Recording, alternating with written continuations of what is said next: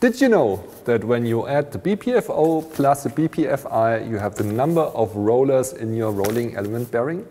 Welcome to our second part of challenges analyzing rolling element bearings. As we have announced in our previous video, Oliver will continue covering this very important topic. And so here you see again, thanks for picking the same shirt. Thank you, Jos. Thank you for the introduction. And thank you for that little nugget of wisdom. Thank you very much. In the last session we covered the specifics and the fundamental surrounding the failure analytics of rolling bearing elements. Today we would like to look into the different challenges that there are if these are in real life equipment as such they are mounted in a larger complex gearbox. So a gearbox like that, starting off with electrical motor, a coupling, driving a bevel gear on the input side, rectangular drive here. We have the first speed reduction, second speed reduction between these two gears, and we have a third gear set here to be the third gear reduction, and the low speed output shaft driving some type of equipment. And this also already brings into play one of the challenges that there are. So we have an overall relatively high energy level from the driving motor, from the gear mesh between the different gear sets within the equipment, and then whatever equipment is driven on the output side, on the low speed. This is also called the LS, the low speed side, if this is a speed reduction gearbox that we would consider here, and this is the HS, the high speed side of the input shaft. That piece of equipment could be anything from a steel mill, could be a rock crusher, could be a melt pump, and you can consider that in most of these applications, those equipment and the surrounding area would be considered as requiring double hearing protection to walk close up to the machine. So you can expect very high noise levels from the overall drivetrain. The challenge now is to isolate the failure relevant impacting the failure relevant events that happen within those 7 bearings addressed here in this 3 speed reduction stages gearbox. And this requires a lot of attention to detail. So first of all, understanding the bearing failure analysis is important, but secondly also to begin with reviewing the drawings with the level of detail that is required and consider where, in which direction would you consider the load zones to be. The load zone is important to have proper sensor placement. This is my acceleration sensor placed in the load zone ideally. Identifying the load zone in the equipment is where you have to begin with, and consider this being the input shaft. That bevel gear will push away in this direction, so you would want to have an acceleration sensor monitoring this bearing in this radial direction, but also what you see resulting forces in this axial direction. So you would want to have an axial sensor here as well. And the same here, so you go through step by step. So we have the first speed reduction gear here, and you would see like a lot of radial forces in this direction and also thrust forces in this direction. So 2 acceleration sensors in this position would also be advised. So once you've made a proper job in placing all the sensors throughout your gearbox, there are other challenges surrounding this monitoring of the gearbox that deal with the many different components, as well as possibly the noise from the equipment that we've discussed before. And then there is also challenges surrounding very low RPM applications and possibly that motor even driving the equipment at variable speed. Let's get into the details, say, on analyzing the vibration on this bearing number 1 through this acceleration sensor. So this acceleration sensor actually produces a raw signal which is measured in G's over time. That is my time waveform data, and this is my overall energy detected within this acceleration sensor driving this signal. This overall time waveform data includes the energy detected by the sensor, which is the result of the forces of a gear mesh, the motor, the driven equipment, the flow noise, and possibly also a bearing that has a failure. In the last session, we discussed that bearing failures are emergent failures. The signatures in a good running bearing are not visible at all. Only when they do fail, the fault frequencies that we have specified here in this example case and are described through the BPFO, BPFI fundamental train frequency or the 2 times ball spin frequency will only occur and appear when the bearing fails. We now need to extract the fault frequencies as they may occur within the time waveform data. The process applied in this case is a so-called spectrum analysis, a fast Fourier transformation that does not change the vibration data over time, but in frequency. Now, if out of the different fault frequencies that we have present here and within a specific component, say my bearing number 1 is my example bearing shown here in this position, I would find and identify a BPFO being present.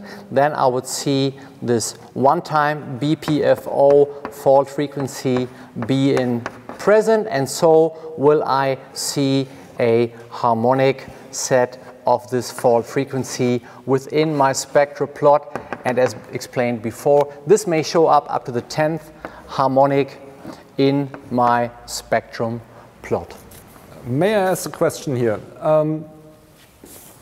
Your acceleration sensor, you mentioned multiple times, they have a specific measuring range.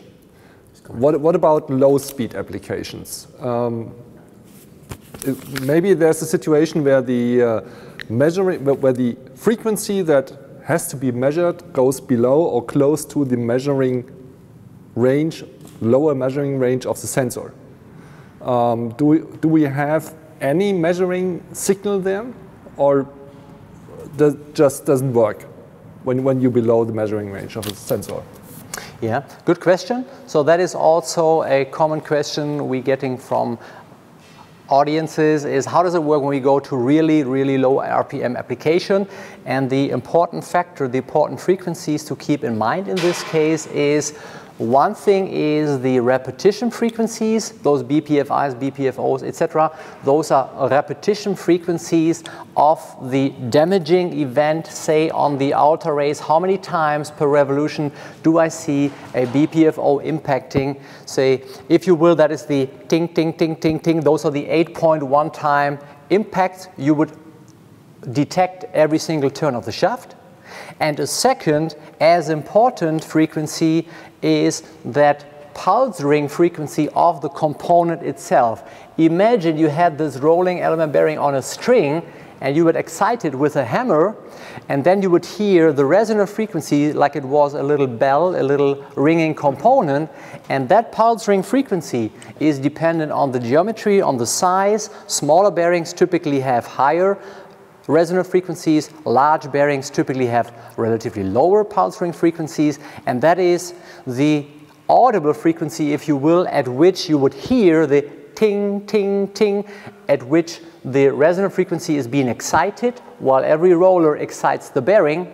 And the second frequency is how often do I hear this repetition frequency. But brings me to a good point. So the resonant frequency or the pulse ring frequency, say ring frequency may be in the range of 5 to 10 kilohertz, maybe in the range of 10 to 20 kilohertz, or even 20 to 40 kilohertz. And one technique to better nail down the fault frequency is to actually utilize exclusively the fault frequency specific, the audible frequency specific frequency in the failure analysis. And as such, you would take the time waveform raw data and run this through a so-called HFE process. Say my bearing of choice here has a focus frequency that we think will be excited between 10 to 20 kilohertz. So we take the full time waveform data, and that may be between 0 and 40 kilohertz. This is the full frequency range acquired. And out of this full frequency range, we would subtract and eliminate all the frequency content that is below 5 so below 10 kilohertz. And everything that is above 20 kilohertz should not be part of my analysis that I apply. And as we do this, HFI stands for? The HFE stands for high frequency enveloping. The high frequency enveloping involves some more data processing, but first and foremost, it is a low pass and a high pass filter process where we will drill down the frequency range to the relevant pulse ring frequency, and by doing so, we would eliminate all the noise from the driven equipment. Gear mesh is eliminated. All of this is mainly occurring below 10 kilohertz. So this is a very focused approach, and in this scenario, we would still use this HFE, say 10 to 20 kilohertz at my pulse ring frequency, and we would again look out for this repetitive impacting of BPFO, BPFI, ball spin, and cage frequency within this selected frequency range. But when you have a machine with a variable speed, may I assume that the audible frequency changes when the speed changes, so the tone is getting higher the faster the machine runs? The resonant frequency, the ring frequency of the component is geometrically defined. So the audible or the audible frequency of the component will not change. This will remain. It's the repetition frequency that will change with the change in speed. And very importantly, some machines, like this could be, for example, a melt pump in an extrusion process, those machines are driven by a VFD, a variable frequency drive. And in this case, it is extremely important that on the high-speed shaft, we have to have a speed sensor to accommodate for the change in speed as we go through the different speed or load changes here. But speed is the relevant factor here. The frequency I'm showing here in my spectrograph should be calibrated in orders and not in hertz. And that is relevant because we calibrate the fault frequencies related to shaft turns.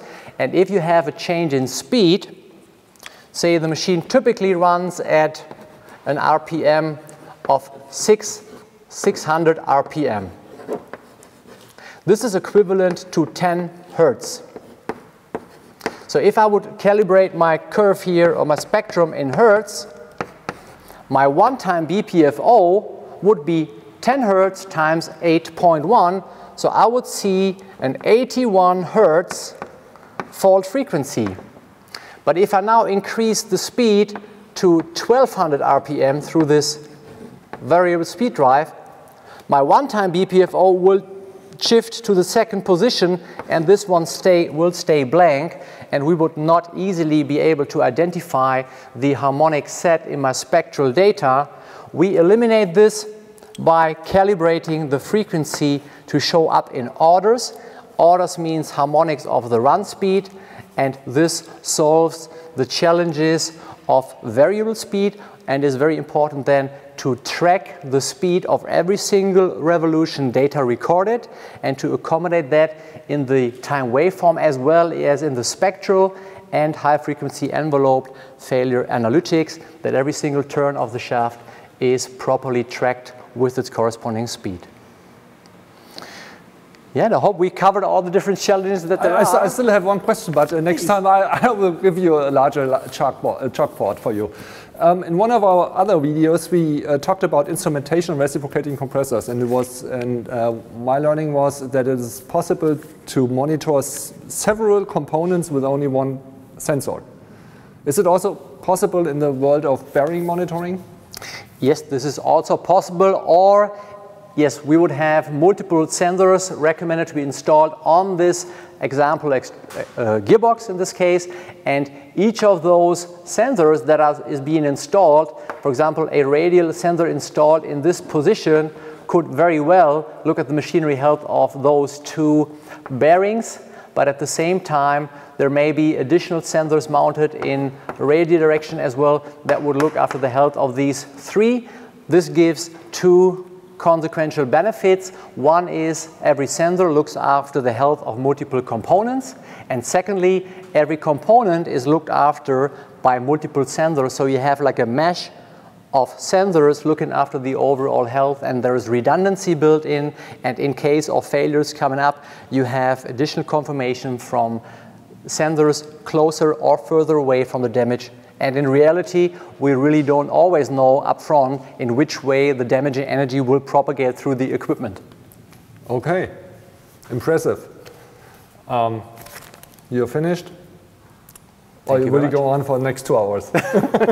No, I think we've covered this. Thank you very much. Yeah, thank you for being here. I hope you enjoyed what we have learned today, and see you next time here on Intelligent Machine Monitoring.